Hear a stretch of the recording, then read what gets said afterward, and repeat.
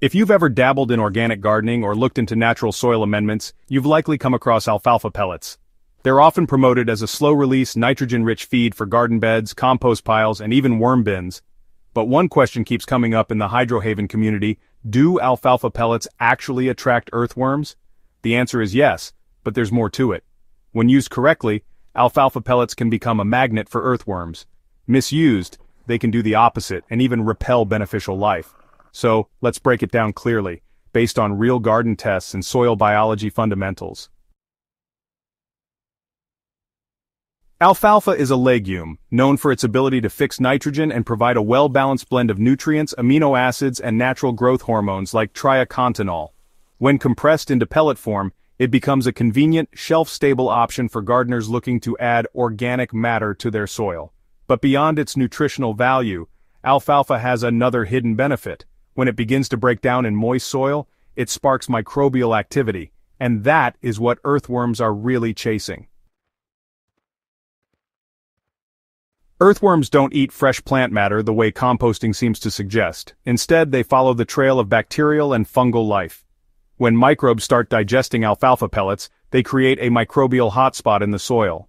This fermentation and breakdown process gives off subtle chemical cues that worms detect. In our raised bed trials at Hydrohaven, we noticed that alfalfa pellets, when moistened and partially buried, triggered worm movement within just a few days, especially in beds where the biology was already somewhat active. The worms didn't eat the pellets directly. They came for the feast of decomposing life that surrounded them. However, simply scattering alfalfa pellets on dry soil and expecting miracles won't work. These pellets must be activated. That means moisture, moderate warmth, and some microbial presence are required. In cool or overly dry soil, the pellets won't break down fast enough and worms will simply ignore them. Worse, if too many pellets are applied at once, especially in compacted or oxygen-poor soil, anaerobic fermentation can occur. This leads to a sour, slimy mess that worms avoid entirely. The key is moderation and placement. We found that soaking the pellets in warm, dechlorinated water for a few hours before applying them gives the best results. Once softened, they can be mixed lightly into the top few inches of soil or tucked under mulch. This gives them immediate access to oxygen and microbial life, helping them break down faster and more evenly. Within 2 to 4 days, you can often spot worm castings in the treated areas, and if you gently pull back the mulch, you may even see worms right at the surface, feeding and tunneling. Alfalfa pellets also have a unique edge over some other organic materials. They're relatively low in salts, break down cleanly, and contain a balanced ratio of carbon to nitrogen. Unlike uncomposted kitchen scraps or hot manures, they won't overwhelm the soil or cause nitrogen burn. This makes them perfect for small gardens, balcony beds, or containers where soil space is limited and balance is critical. One thing to watch for is that alfalfa pellets do heat up slightly as they begin to decompose. This isn't harmful to the soil, but in very warm climates or in shallow raised beds, this could briefly raise the soil temperature. In most cases, it's not a concern, but if you're gardening during the height of summer, apply pellets in the evening and water them in gently to avoid stressing any nearby roots. Another benefit is that alfalfa doesn't just attract earthworms, it nourishes them. As the pellets decompose and microbes flourish, worms feed on the microbial film that coats the decomposing material. This in turn results in more castings, better aeration, and improved moisture retention in your garden soil.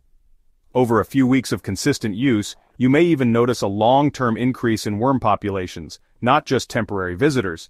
That's a sign that you're not just feeding your garden, you're building a real underground ecosystem. We've also seen strong results when combining alfalfa pellets with other soil-friendly practices like mulch layering, compost teas, or fermented plant extracts. Because alfalfa pellets provide both food and structure, they pair well with these additions to create a diverse, living soil. For example, adding alfalfa to a compost pile not only speeds up decomposition, but also increases the protein content of the finished compost, making it even more attractive to worms when applied to your beds.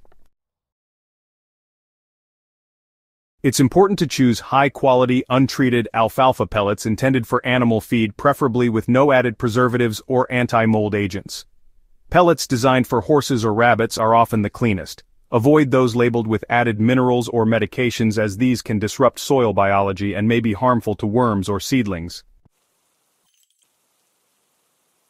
In summary, alfalfa pellets do attract earthworms, but not in the way you might expect. They aren't a direct food source. Instead, they act as a trigger for microbial activity, and that's what sets the whole process in motion.